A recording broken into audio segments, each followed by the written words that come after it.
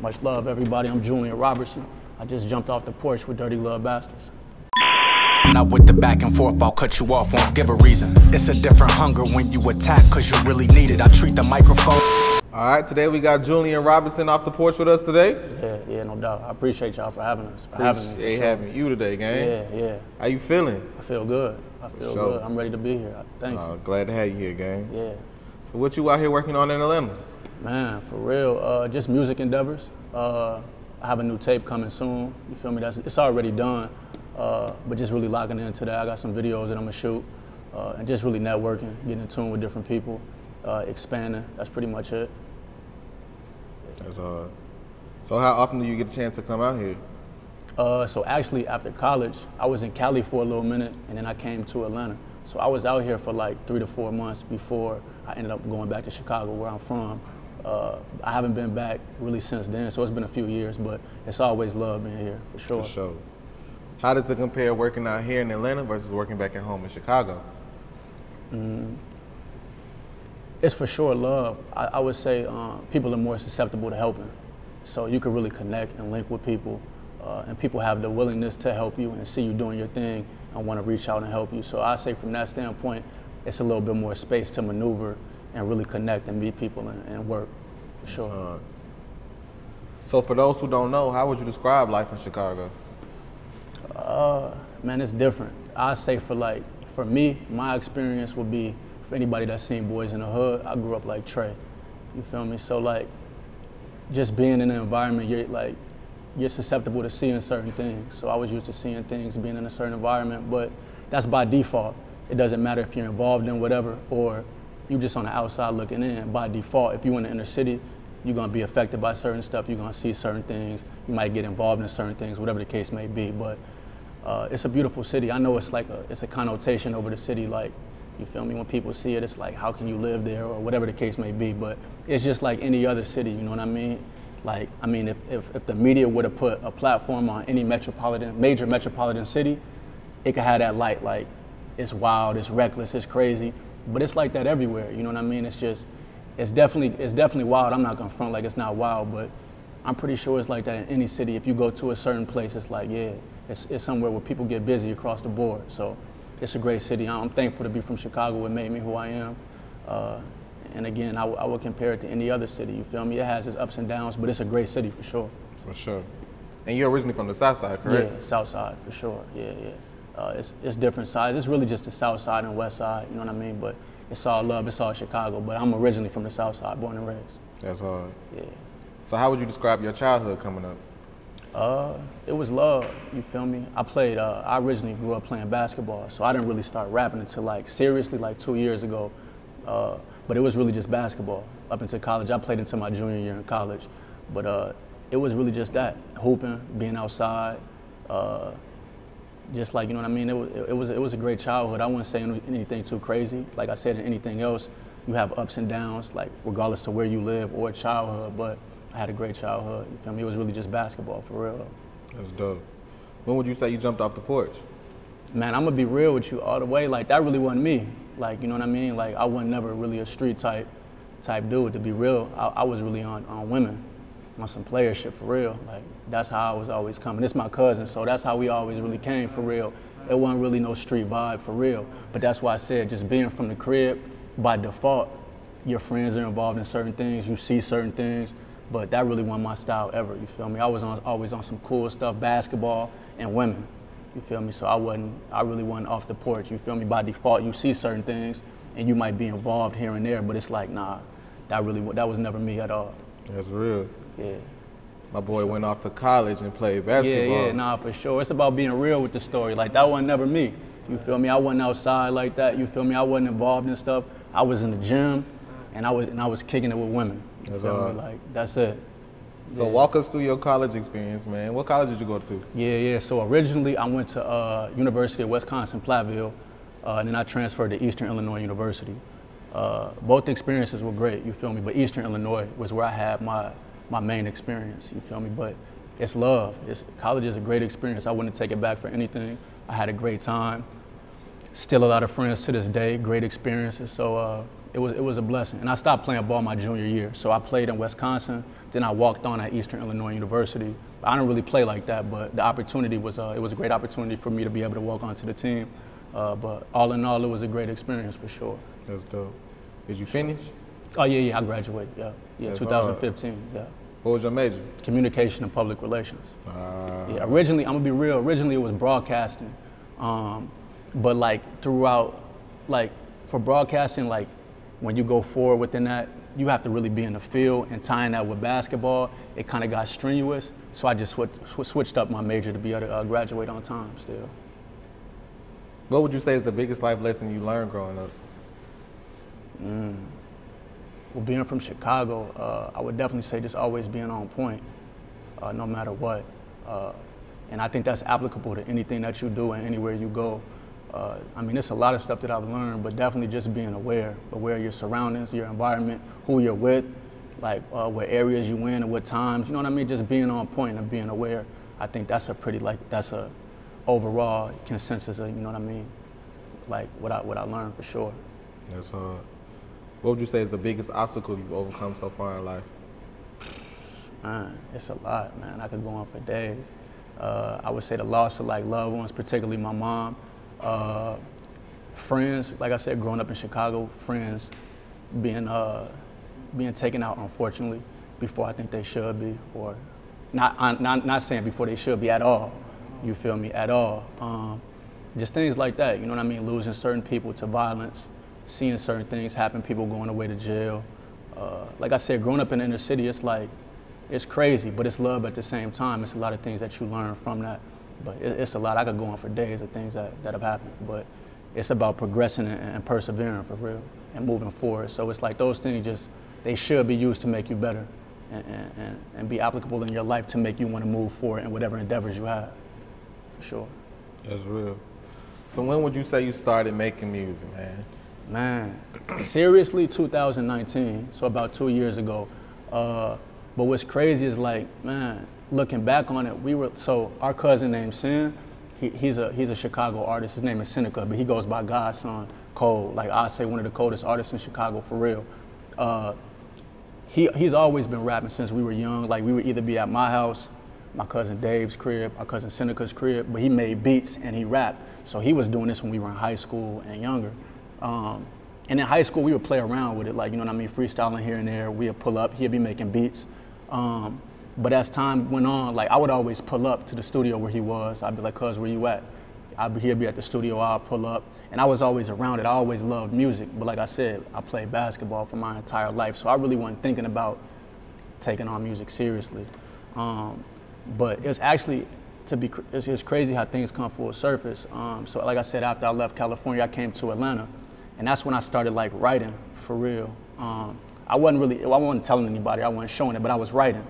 And then after a while, I started thinking like, all right, I can maybe do something with this. And like I said, 2019, I started like really writing and seeing like, all right, putting stuff out there. And actually, my cousin Dave was one of the first to hear me actually like spit something for real, yeah. And then our cousin Seneca, and he was like, you know, you should think about taking this serious for real. And at first I was like, nah, because we have a lot of homies who really do it. And I was like, I'm not trying to hop on the bandwagon or anything like that. But I found passion in it. And in school, my favorite subjects were, the like sub-subjects were like writing papers and public speaking, which is it's a direct, you know what I mean? It's a direct correlation for real to rapping. So after that and really getting good feedback, I was like, nah, let me see how far I can take this. So we here now with it. That's hard, man. Appreciate it. Sure. Who would you list as some of your musical influences? Man, I'm locked in to real hip hop MCs. So for sure, Nas, that's my favorite artist of all time. Jadakiss, Raekwon, Dave East. Man, I could go on for days. Big L, The Lox.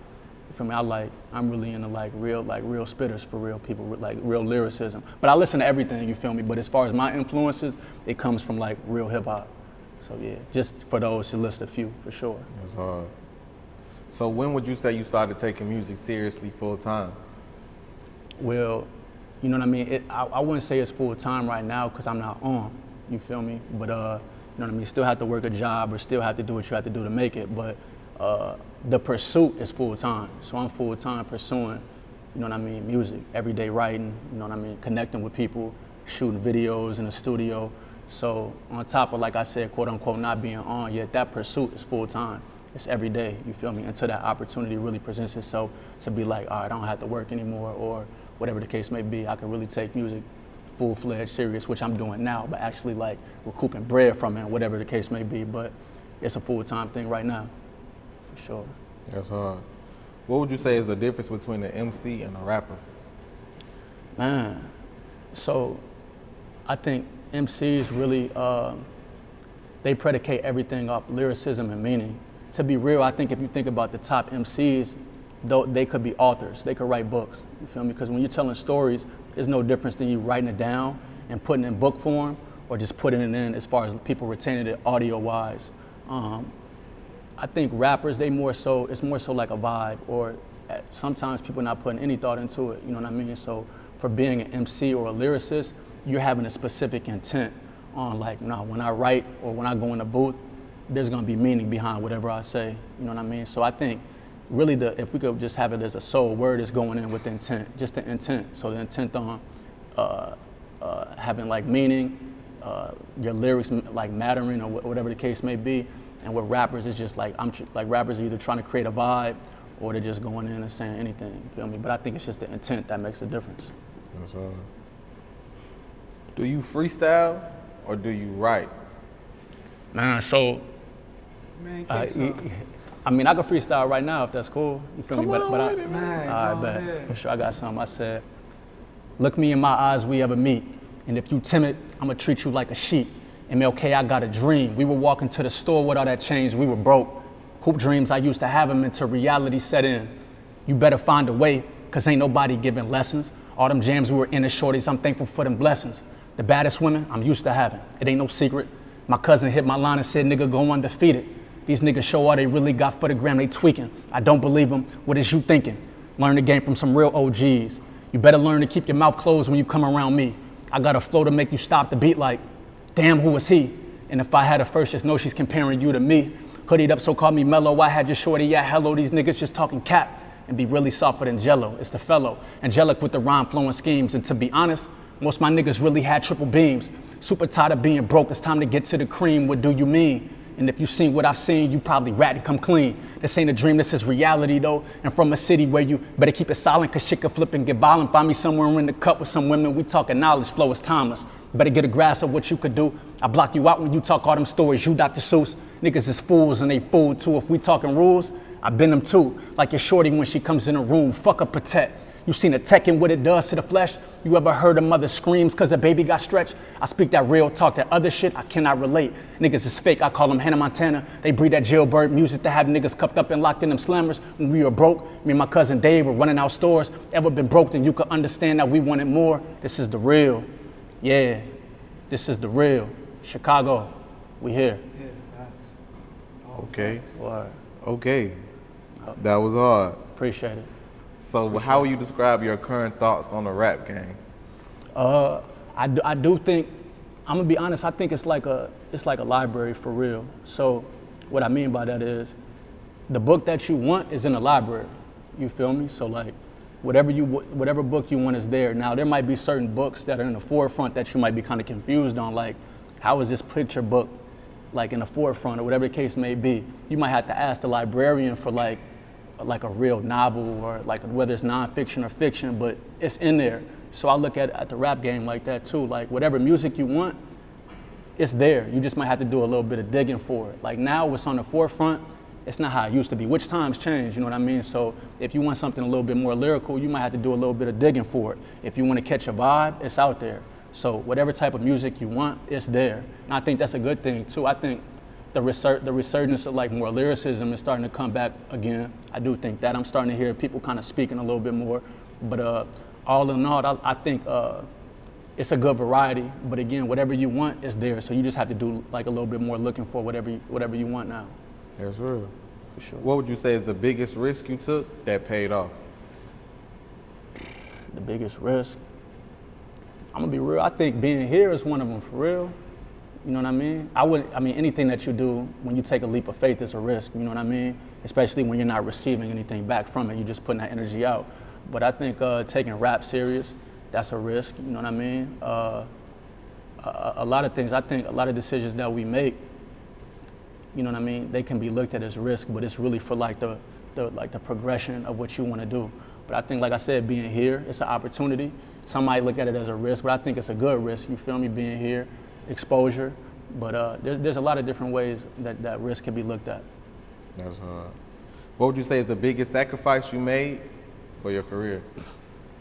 Now, for sure, I would definitely say, well, I think I've always been good with bread, with money, but just being intentional, like, you know what I mean? Like, whereas, you know what I mean, you might be able to go ahead and buy some shoes or whatever, or buy some clothes. I'm putting that towards studio time, or I'm putting that towards a video. So being, again, very intentional on what I do and those endeavors, for sure.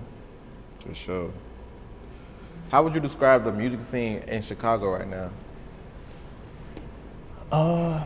Again, I'm gonna be honest, I think it's a plethora of different music options out there. So whatever you're looking for is there. You have people that are talking about, you know, what they're involved in and what they're doing on a street level. You have people who are talking on a conscious level. But again, it's whatever you're looking for. And I think, like I said, the connotation for Chicago or behind Chicago is it's overly rough or it's crazy, whatever the case may be. And like I said, Chicago it's a real city for sure. But it's a lot of intelligent, like smart people in the city as well that are in the midst of that as well, who are speaking on real topics, that are bringing lyricism, singing, or rapping, whatever the case may be. So I think it's a culmination of different things for real. But again, you just have to look for it. You're gonna, just like in life, if you're looking for whatever you want to look for, you're gonna find it. You know what I mean? So as far as the music scene in Chicago, it's everything. You know what I mean? But you just have to find it. You know what I mean? For sure. That's real. Talk to us about your new singles, Elevated. Yeah. So I just dropped Elevated. That's a song more so for like the women. It's an upbeat song, like a dancing type song. I'm gonna be real. I think it's good to have a mixture.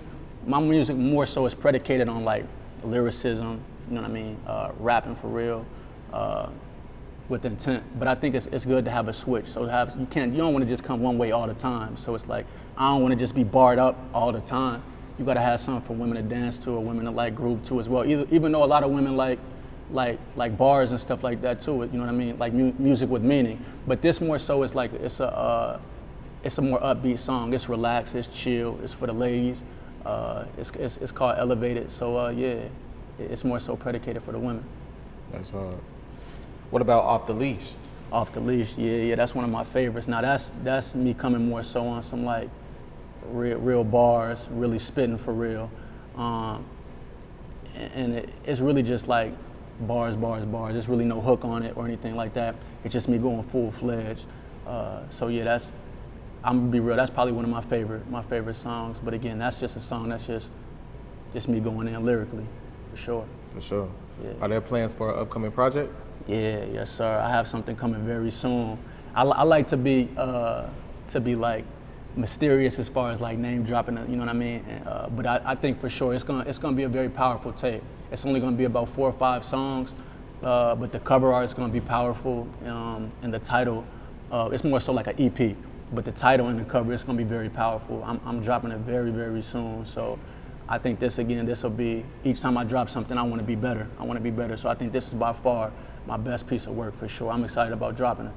For sure, man. Can't wait to listen. Thank you. Talk to us about your grind as an independent artist. For sure, yeah, I think, man, it's a daily thing, for real. And I think anybody who says, like, man, there are times that come to where you like, man, I don't know if I should be pursuing this anymore, doing it. Like, that feeling is real, especially when you don't have any backing or whatever the case may be. And that, like I said, that feeling is definitely real. But I think when you have understanding of like what you provide, and anything, any product or any type of like ability, I think you have to resonate within that and be like, nah, I know I can do this. I know what I'm providing is needed, and I know I can do this at a top-notch level.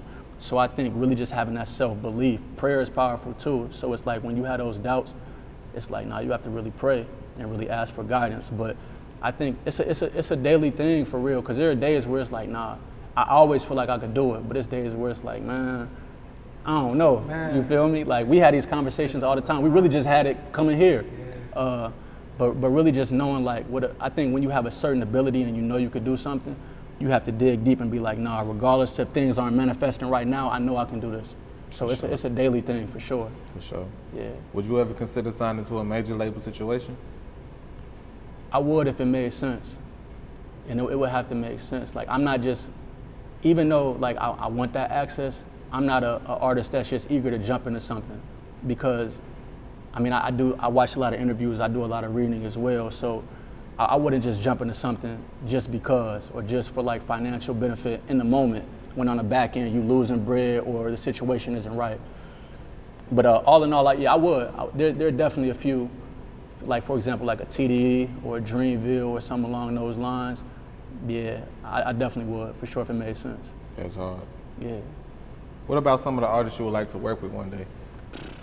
Man, so like right now, it's a lot, man. I would definitely want to work with Dave East, Jadakiss, but then again, I like a lot of R&B too. So I would definitely want to work with like Snow Allegra, Jill Scott, I Am DDB. Yeah.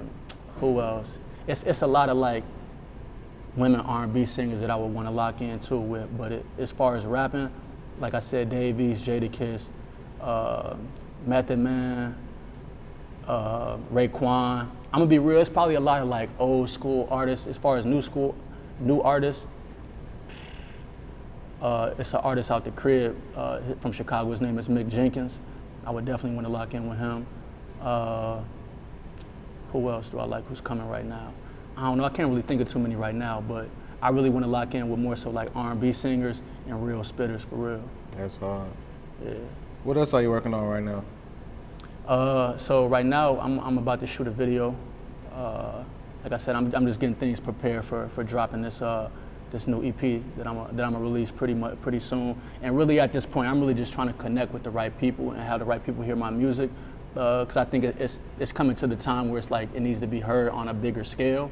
And so I'm more so like focusing on, because I have a lot of music tucked right now, but I'm more so trying to make connections and meet people so that the right people can hear certain things so that things can progress to whereas, like I said, I could do this full time, you know what I mean? Every day, which I am doing, but like seriously doing it full time. So right now it's more so about the connections and meeting people, which is what I'm doing now. That's hard. Any last words and shout outs? For sure, yeah, for sure. I want to thank you all for the opportunity, for one. To our cousin Sin in Chicago, he goes by Godson, keep doing your thing.